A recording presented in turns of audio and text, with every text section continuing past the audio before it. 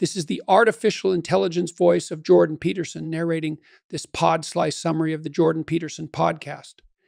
In their discussion, Dr. Jordan Peterson and Dr. Kevin Roberts center their dialogue around the concept of think tanks. Detailing how these operate, Dr. Roberts defines a think tank as a research-centered institution focused on influencing public policy outcomes. Unlike academic research, where pursuit of knowledge can be more open-ended, research conducted in a think tank is aimed at shaping and guiding policy decision-making. It may focus on various public policies, and while some think tanks only do research, others hire people, such as lobbyists, to actively influence policy outcomes at the national, state, and local levels. In order to provide more insight, Dr. Roberts describes a think tank as a quasi-academic institute. Many professionals who work in think tanks have left their university posts, while others remain full-time professors and undertake project or contract work for these institutions. And he notes that the U.S. hosts the most robust system of think tanks globally, with conservative think tanks growing in number, mainly due to the scarcity of conservative voices in higher academic institutions, particularly in the humanities and social sciences.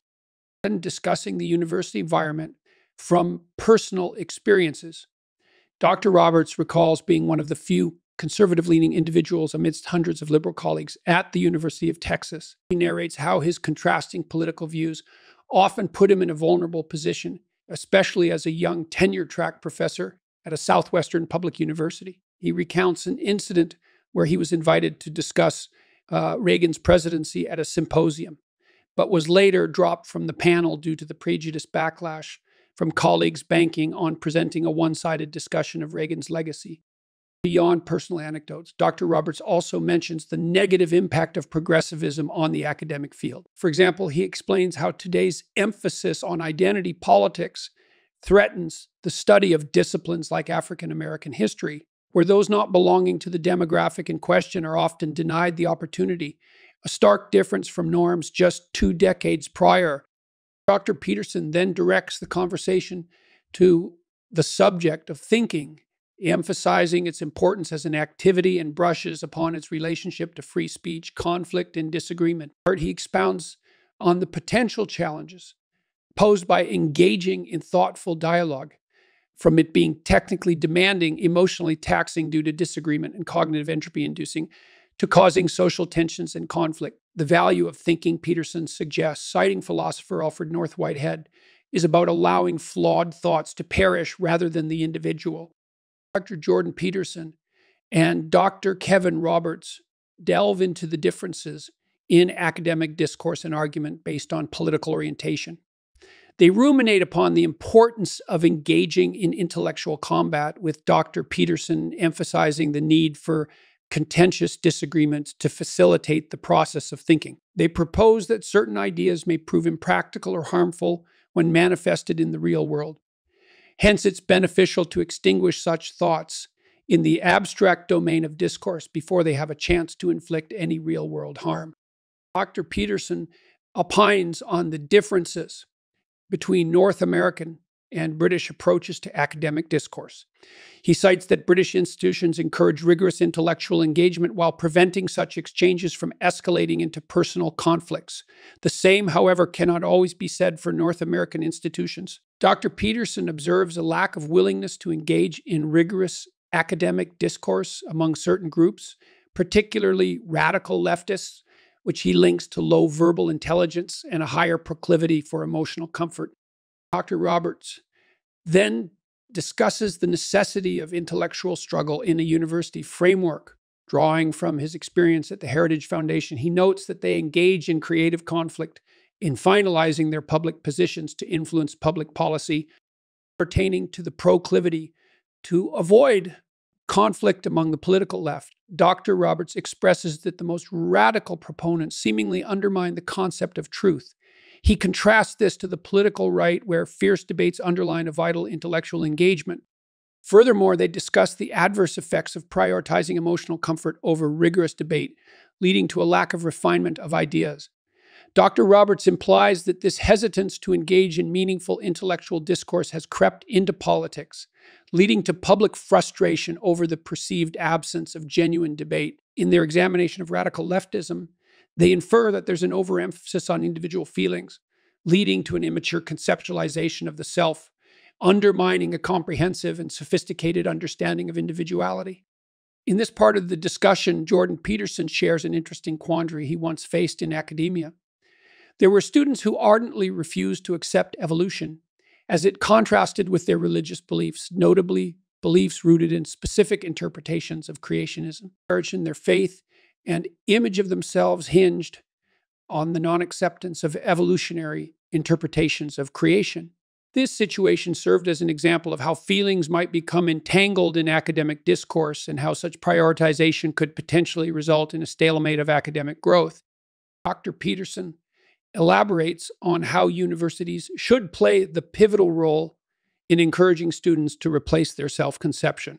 Students must abandon the secretive preservation of dogmatic beliefs and embrace the essence of fluid learning and continuous growth. He equated this transformation process to becoming more of a dancer than a rock, highlighting how a sound academic environment should guide students through this evolution. He argues that academic institutions should ideally promote detachment from dogmatic ideas. The conversation then pivots towards the concept of adversarial enmity. Dr. Peterson posits that adversarial enmity can drive broadening frequency of established beliefs, akin to the effect of criticism on thought processes. He emphasizes the indispensability of free speech in this context, reinforcing that individuals cannot single-handedly conceive all objections to potential misconceptions without allowing others to challenge them. This dialogue also underpins the purpose of higher education, to engage in rigorous intellectual discourse that refines one's beliefs, leading to a more solid, adaptive, sophisticated, and beneficial way of thinking. Furthermore, Dr. Peterson criticizes contemporary universities for exhibiting excessive compassion and implement hyperprotection for their students, thereby defeating the objective of truly challenging students in a transformative academic environment. He contends that this overemphasis on emotional comfort precludes students from facing challenges, leading to an overall weakened societal infrastructure. This approach to education also means these students grow up to become leaders who are overly protective of their feelings and resistant to critique or difficult questions. This unfavorable climate is exacerbated by online discourse, which often operates in the absence of a community of reciprocal interaction, leading to fractures in society. In the last part of this sequence, Dr. Kevin Roberts describes how the conduct at the Heritage Foundation contrasts the discussed norm. The Foundation's ethos hinges on in-person discourse, as they believe such interaction forms the bedrock of constructive dialogues, with an emphasis on maintaining civility during debates and a strong internal culture. They manage to foster an environment conducive for passionate discussions. Hence, the Heritage Foundation epitomizes how structure can form an effective crucible for constructive, intellectual discourse despite any arising disputes. In another exchange during the podcast, Dr. Kevin Roberts of the Heritage Foundation outlines the views of his organization, shining light on the principles that guide their work. The foundation believes in a limited federal government, which is not an end unto itself, but instead the symptom of flourishing individuals in their various communities, exercising greater self-governance. This limited government then implies a fairer and lower taxation structure, greater authority being assigned to states, a restrained foreign policy, and parental choice in government-funded education. Dr. Roberts clarifies that while these fundamental values serve as the guiding lights, there is room for differing opinions, as all these principles center around returning power from the federal government to the states and eventually the people. This leaves space for diverse perspectives, provided these do not conflict with the core principles. Further emphasizing this point, Dr. Roberts mentions historian Russell Kirk's essay on the principles of conservatism, including continuity, prudence in change, and community. If someone wishing to work at the Heritage Foundation does not appreciate or grasp these principles, there is a philosophical misalignment. Dr. Roberts also expressed deep concern for family decline and fatherlessness in America. He pointed out that if these issues aren't addressed, whether through social, cultural, or policy efforts, other endeavors meaningfully lose their significance.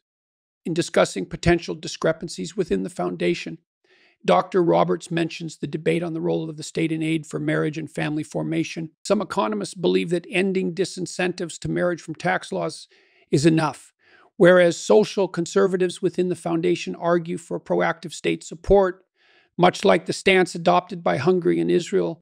Delving further into differences, Dr. Roberts navigates the issue of free market economics. Traditionally, the conservative movement has heavily leaned on free market principles. While acknowledging the merits of the free market system, he emphasizes that it should not be viewed as an end in itself. Interestingly, he points out that many Fortune 500 company leaders who claim to champion the free market often hold a disdain for conservatism. Ultimately, he speaks to the need for the Heritage Foundation and the wider conservative movement to reevaluate and reconcile their stance with this reality. In this section of the podcast, Dr. Peterson emphasizes the connection between responsibility and meaning, explains that depriving individuals of local accountability removes all meaning from their lives, as the significance in people's lives stems from taking responsibility for themselves, their families, their communities, and even their countries. Dr. Peterson clarifies that we haven't had a meaningful discussion about this connection in over 60 years, resulting in society operating on narrow hedonism or nihilistic assumptions.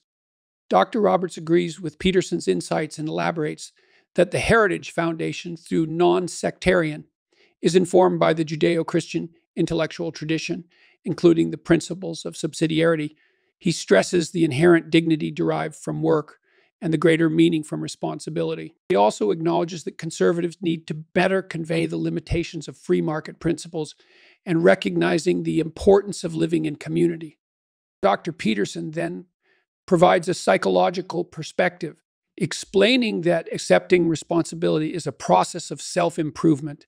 It means deciding to lift burdens we haven't yet lifted to become stronger and better individuals, embodying responsible conduct. He believes selling the concept of voluntary responsibility can lead to profound personal satisfaction beyond the simplistic, hedonic promises often promoted by the left. Dr. Roberts also addresses the tension within the conservative movement between free market advocates and social conservatives.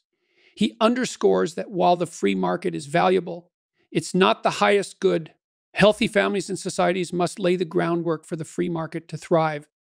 Interestingly, the conversation takes a turn when both Dr. Roberts and Dr. Peterson state that the free market science and many other structures depend on foundational values deriving from the Judeo-Christian tradition, such as fairness, honesty, responsible self-sacrifice, and the belief in the goodness of cosmic order. Furthermore, they explore how most individuals' understanding of the free market is skewed towards corporate entities rather than small businesses and entrepreneurs, who are the real job creators and better aligned with conservative principles. The podcast conversation delves into the dangers and implications of corporate gigantism and government overreach. Both Dr. Peterson and Dr. Roberts express concern about how entities, once grown too large, have the potential to seize control over the very environments in which they were intended to flourish. They underline the importance of recognizing big as the unifying issue, pointing to the risks associated with both massive corporations and expansive government structures. Dr. Peterson introduces the Alliance for Responsible Citizenship, aimed at addressing these issues. The Alliance is seeking to understand the dangers of corporate gigantism and areas where there is potential for collusion at the highest levels. Dr. Roberts presents three primary ways to address this issue in a free market framework. Firstly, acknowledging how free market leaders often seek government favor, hence resulting in regulatory capture. Secondly, through their project called 2025, aimed at formulating deregulatory policies for the next conservative administration. He mentions that Heritage Foundation is actively recruiting people to join the next conservative administration to see these policies through. Lastly, the idea of Schedule F reform, civil service reform that empowers future presidents to remove bureaucrats contributing to the problem of regulatory capture. Person further dives into Ayn Rand's work and the critique of her beliefs on narrow self-interest. Dr. Peterson points out the flaws in Rand's approach, stating that she fails to address the constraints that frame individual self-interest. It's not just a present-time scenario, but extends to the future selves. It further asserts that Rand fails to recognize that enlightened self-interest and communal interest are identical, They discuss her portrayal of characters as noble individuals lacking the community's higher order interest. Dr. Peterson further states that Rand's work, although exciting, lacks depth and robust characterization. He mentions the limitation of her work due to her portrayal of characters as entirely self-reliant without their footing in healthy familial or societal structures. Dr. Roberts agrees, adding that Rand's limited understanding of broader values ultimately reflects the conservative side's dilemma regarding community and free market. They conclude the discussion with an examination of Rand's individualistic yet immature characters, inviting reflection on these limitations. They highlight their hope that as more devotees of Rand acknowledge these issues, they'll be a step closer to resolving the conundrum on the American political right about community and the free market. Within the podcast, Dr. Peterson and Dr. Roberts delve into the critical matter of balancing individual interests with the interests of an expanded individual and the collective. They argue that the harmony achieved from this balance equates to sanity. They believe that one's sanity isn't an internal possession, but rather an equilibrium reached between personal interests, long-term benefits, and others' welfare. As the conversation deepens, they reflect on the unique elements of Ayn Rand's philosophy, acknowledging her work resisting forced obligations towards the community as moral guilt. Yet they pinpoint shortcomings in her failure to distinguish between imposed burdens and voluntarily undertaken responsibilities. Du affirms that responsibilities undertaken voluntarily are less stressful, and their importance should be emphasized. Dr. Roberts expands on the Heritage Foundation's daily workflow, resolving intellectual tensions, developing public policy solutions, and promoting their popular support. He describes the organization as distinctive due to its support from hundreds of thousands of people nationwide, making it less vulnerable to the capital's excesses and more in tune with common citizens. Further, the conversation pivots towards the influence of funding on think tanks and educational institutions. Dr. Peterson raises valid concerns that financing from gigantic corporations could compromise conservative think tanks, mirroring the same regulatory capture phenomenon they protest. In response, Dr. Roberts explains the Heritage Foundation's unique funding model, which relies primarily on small donors and a minor fraction of corporate monies. They also delve into an in-depth discussion about the Heritage Foundation's work in Washington, primarily advocating for the average American citizen while engaging these citizens in the solutions they propose. Dr. Roberts invites listeners to visit the organization's website for more information and join in their cause. Following up, the focus shifts to political alliances as candidates align their plans with the Heritage Foundation's goal to restructure the corporate and government deep state. The foundation is keen to influence the 2024 presidential race not through endorsements, but rather by shaping ideas and policies along their defined lines. Their Project 2025, for instance, lays a roadmap towards freedom, regulation reduction, and individual empowerment. A roadmap the foundation would like the presidency's aspirants to adopt and act upon in the long run. Check out the full podcast by clicking the link in the description below. Make sure to like, comment, and subscribe for more content like this. Thank you for listening to this podcast summary episode of the Pod Slice.